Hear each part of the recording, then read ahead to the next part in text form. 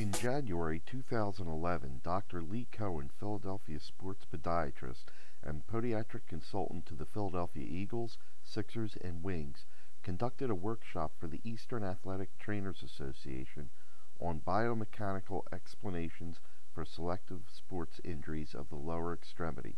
The event took place at the Lowe's Philadelphia Hotel and proved to be an informative session. We're going to do injuries that you see every day, and I'm going to give you the biomechanical explanation for those injuries. Dr. Cohen discussed various strategies for determining the nature and extent of lower extremity problems in athletes, including the use of the Cohen Index as a diagnostic tool.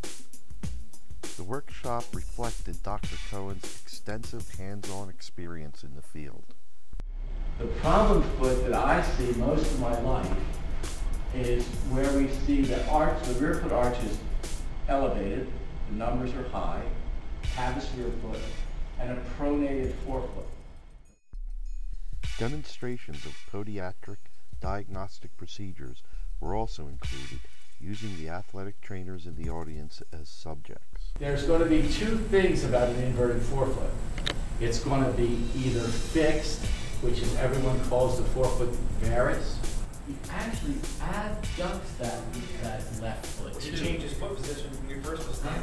Look at the toe grab.